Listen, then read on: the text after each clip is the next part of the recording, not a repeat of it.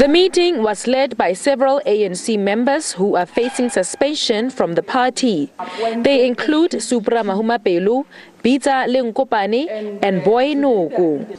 They briefed the branches about the state of their suspensions that were meted out by the ANC's interim provincial committee.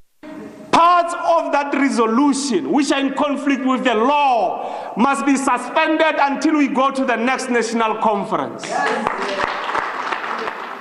Mahumapelo says the ANC should simply comply with the country's law.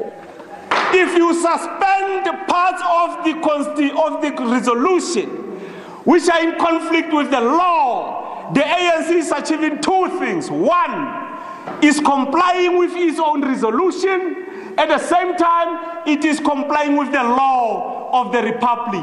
What you must then do is that people who are accused, who are arrested, who are warawara, the leadership must call them and master the art of necessary political engagement.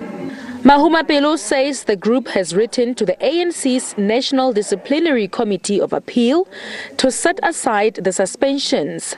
He says the suspensions are aimed at threatening and damaging their political reputations. Other ANC members who are reportedly facing suspension include Northwest Premier Job Mokhoro, Aaron Motswana and Priscilla Williams. They were not part of the meeting. Silwane Khachau, SABC News, Delareyville.